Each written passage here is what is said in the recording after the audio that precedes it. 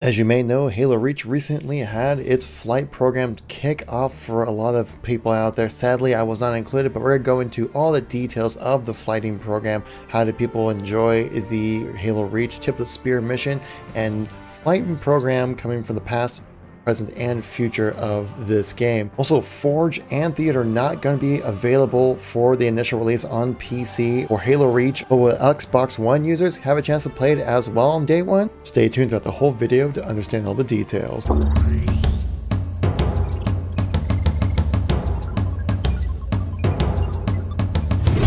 How's it going, everybody? It's Kevin here once again to give you another news information update when it comes to Halo. Particularly today we're talking about the Halo Reach MCC flighting program and future flights coming for us, guys. If you like these kind of news information videos, please make sure to tap that like button. Let me know you want to see some more content like this. Leave a comment down below if you guys had a chance to get into the flight program. Let me know what your thoughts were of the initial playthrough of Tip of the Spear. I do read all the comments and try to reply to most of them as well. And if you're new to the channel and want to stay up to date with anything Halo related, make sure to tap subscribe with the bell, because we all know sub feeds can be kind of weird at times. Let's get right into the video here. I would also like to take the time to thank Rapscallion, who's a follower to the channel and another Halo content creator streamer over there on Mixer, guys. He helped provide a lot of the gameplay for this video, so please make sure to go to the link in the description down below. It should be the first one down there for Rapscallion's Mixer channel and Twitch channel. He's kind of doing a little bit of both right now at the moment, but give him a follow on there and just tell him that Kevin says thank you for helping me out because I didn't get into the flight program. So 343 told us that we're going to get a flighting program in June.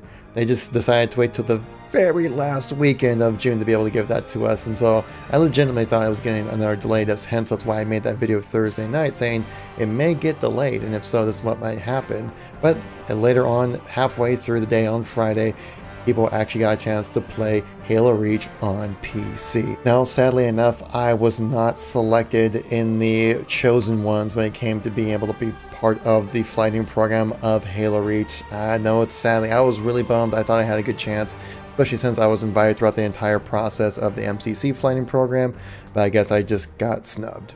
So over on Halo Waypoint, Sketch decided to write up an article just kind of discussing the flighting program, what the goals were for this one, and what it's looking like going forward. So what was the purpose of this flight, besides just getting a chance to play Reach on PC? Well, the primary goal was to validate the process of pipelines to get builds to certain insiders on Steam and at a larger scale as well. So goal one, get the game to the people. Can we do it properly? And it seems like most of the time people were able to get it just fine.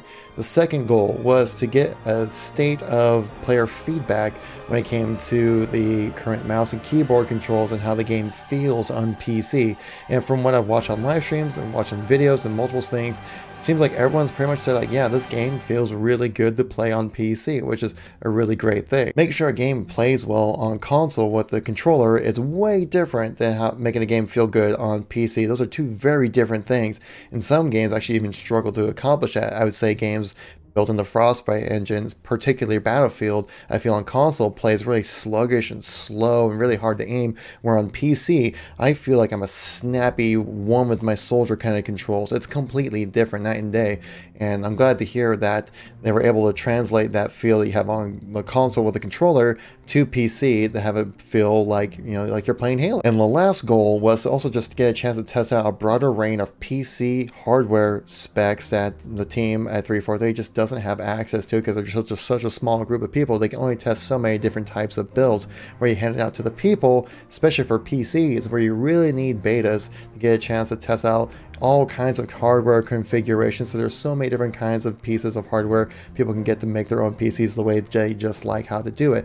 And so it's really great to hear that. Now, I did not really hear many complaints when it came to performance for this game as well, though it was locked at 60 FPS, so it wasn't too crazy for most PCs to handle. But I do believe it was able to go up to 4K, so that's pretty cool. And also, but most people I think played it at 1080p 60 FPS, which is kind of the golden standard on PC gaming. Now you might be wondering how many people actually got into this first flight. Well, less than 1,000 people got into it, and participants were mainly chosen on hardware configurations when they were sent that DXDIAG info when you first signed up for your PC. And sadly enough, your guy right here was not part of the chosen 1,000 to be part of this flighting program, which is Certainly saddening, but hopefully in the future flights we'll get a chance to jump in and have some fun. So I know many of you probably wanted to get in this flight and haven't been able to get into it, so you're probably wondering, well, how will I know if I do get selected for the next flight? Well, the way it works is that you get a first email just kind of telling you that you've been invited, and then the second email you get gives you the Steam key to play on Steam. Make sure you check your emails, guys. Check your spam account. Check your,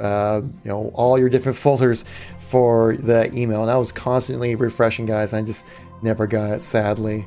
Now, for the people who didn't get selected, the majority of people who signed up for the Insider program are probably wondering, well, what happens to me? I didn't get selected. What's next? Well, they basically just say, hang in there. Just hang in there. This is just the beginning. We have more flights coming for Reach on PC and also on Xbox as well. We get future flights coming for the CE, Halo 2, Halo 3, ODST, and Halo 4 in that order. So don't worry, guys, we didn't get into this first one, but trust us, our flighting situation will improve and we'll get a chance to play, guys, and you best believe I would be streaming that if I had the chance. Also for this flighting program, a little bit of information coming up for Halo Reach, talking about how that the Forge and Theater mode on PC will not be day one features, mainly because there are very complicated situations going on with that, trying to bring that over to the PC. Now, I totally understand that. Obviously, there's a lot of systems that you need to kind of rewire, I'm sure, to kind of make sure they work on the PC platform. And so, totally understand that. I would rather just have, just get the campaign and multiplayer out there, guys, and then we can just figure out the rest from there. Well, that's about this current flight, but what's about how's it compared to flights for the MCC and what they did differently for this one, how the flighting program's going to go for the present time and also coming in the future, say like when CE goes into its flighting program. Theater will be there day one for Halo Reach on the MCC. Now, like I said, I was accepted to the first Insider program when it came to MCC, and they kind of had some growing pains when it came to that program, and that's where this is going to be greatly improved. They said that mainly the big issue with the previous flighting program, that they had some issues with the pipeline and the game that needed to be improved before they could hand it out to Halo Insiders. Things like build security, content structure, stability, and feature-related work items that were a must in order to have PC be working properly. So they can see that they kind of took what they learned from the previous flightings when it came to MCC and bring it over to the Halo Insider program for Halo Reach, which is obviously great to know that they're learning from their mistakes and moving forward, which I'm sure they're going to be learning from their process when it comes to this flighting program for when eventually we get our Halo Infinite Insider program. And for the present flights, it's kind of along the same lines of what Sketch mentioned, was basically they were doing this to kind of test out how this deliver out a product to a larger audience for sure, testing out different builds on, especially on this new Halo support website for Halo Insider, which is definitely another thing that needs to be worked on, certainly. Once I get my hands on this program, I'll definitely let you guys know how that process is. So they're kind of just testing that kind of stuff out. So when it comes to the future of these fighting programs, 343 states here for the future, they'll say after this wraps up, they'll evaluate and prioritize the feedback they plan to act on.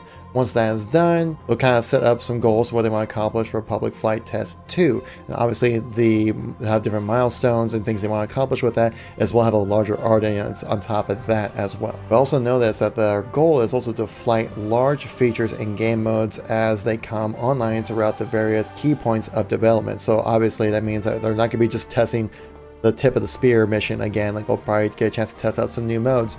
And just mentioning this in the blog post, they showed a picture of Firefight, so we'll probably get a chance to play maybe even some Firefight, maybe even some multiplayer, things like that. So every time there's a new flight program, something new will be brought into it to give you a reason for more than just helping out 343, but also just to give you something to play. So in the future, they do kind of mention about what happens when Reach is over with, when it's planning, what we're going to do with CE when it comes to that next flighting program. Because there's a lot of things that were kind of messed up with CE that's on Reach, because they use the Gearbox PC port of Halo CE onto the MCC, which that game had a lot of bugs when it comes to bump mapping issues and lighting issues and things like that. Actually, Late Night Gaming made a fantastic video kind of breaking down all the different issues with the MCC version and Gearbox PC version of CE compared to what the original version of Xbox was. They asked actually one of the developers out there asking, so like, what are your kind of goals to maybe rework some of the visuals when it comes to CE? And they said right now that's not exactly targeted when it comes to the launch on PC here, but they do say they look to continue to investigate the issues, so hopefully make CE back to where it was on the original Xbox and how it performed on that. So basically they're saying our main goal is just to get the game on the platform, guys, but if we have time, we'll try to change some things up. No guarantees on that. Totally understandable though, because obviously I know a lot of people are probably looking forward to playing the CE on PC. I know I certainly will be as well, but because I never really got a chance to really play full online matchmaking on that game. I mean, I can now on the MCC, but the population is so low, and plus I just like to play it on PC. And so it totally makes sense that I would just be like, no, we just want to get this game on the platform first. That's our main goal. And if we can fix some things, we certainly will, but that's not guaranteed. So I totally understand that. That's everything when it comes to the flighting program, guys. The next video, we're going to be talking about the legacy game types and maps going to be ported over into MCC. We'll get into that next video, guys. So if you guys enjoyed this video, please make sure to tap that like button. Let me know if you want to see more content like this. Leave a comment down below what your thoughts are on the video as well. If you're new to the channel, want to stay up to date with anything Halo related, or check out that video I'm going to be making up next, talking about the legacy maps and game types can be added in through your file share onto the MCC. Make sure you tap subscribe as it keeps you up to date with everything going on in Halo, guys. If you're new to the channel or miss any content from me, check out the videos on the screen right now. I'll catch you all in the next video. Peace out.